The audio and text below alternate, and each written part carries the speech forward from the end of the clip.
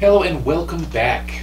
We're going to go ahead today and talk about permanent MRI units and superconducting MR units, and we're going to talk about the difference between the two. Now, we obviously are going to find more of the superconducting MR units in a clinical environment, but we do sometimes find these low field or ultra low field permanent MRI units.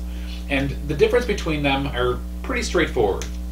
We can imagine that a permanent MR unit is going to essentially have a magnet on top of our patient and below our patient. All right.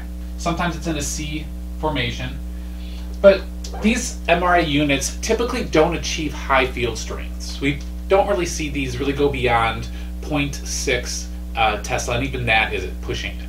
Typically, we find these in the very, very low, ultra low MRI field strengths. And these permanent MR units, what makes them unique is how our B0 is formed. So when we look at an MRI unit along the lines of this, we look at it as any other magnet. A magnet has lines of flux traveling from the north to south pole. On a permanent MR unit, we find these lines traveling vertically. All right, so we've got a vertical B0 with these MR units. These are typically larger units. We have different types of materials that we can use for this. Typically they're alloys, but they're magnetic.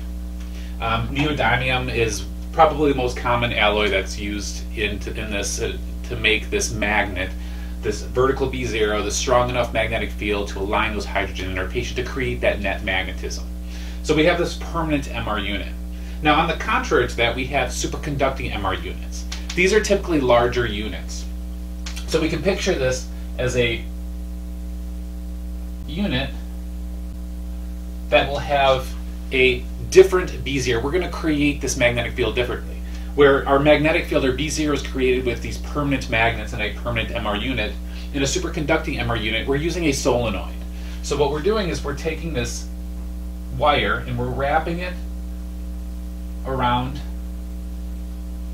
something that is typically an iron core of some sort, something that is ferrous, and then we're running a current through it. So we're charging it. We run a current through it, and once we run a current through that, we produce this magnetic field. Very similar to taking a nail and wrapping a wire around it and then attaching it to a battery and turning it into a magnet. What we notice is we have these lines of flux that travel in a different orientation. All right, they're going to travel horizontally.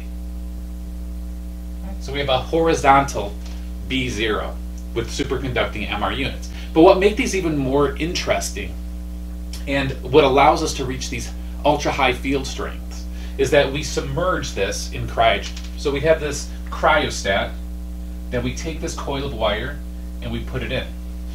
We fill that cryostat with liquid helium. So liquid helium, super cold, 4 Kelvin. And then we actually do something really neat. All right, this is plugged into the wall, charged up. So once we charge this magnet, we have it in this cryostat, and once it's in this cryostat, we can unplug it from the wall, and we don't lose any of this magnetic field inside of it. It still remains charged because we're not losing any energy in the form of heat or with ohmic heating. So we have this system now that is contained. These coils of wire are submerged in this cryogen, liquid helium, and we can reach these high field strengths. We charge it up to 1.5, 3 Tesla, 7 Tesla, and it remains there. So these are not plugged into the wall. That means that if the power goes out in our site, this magnet is still on. If there's a fire in the room, this magnet is still on. Until this cryogen is removed from this magnet, this magnetic field is always on. All right? And again, a takeaway from this magnet is that we have a horizontal B0. All right. Thank you so much for watching, and I'll see you next time.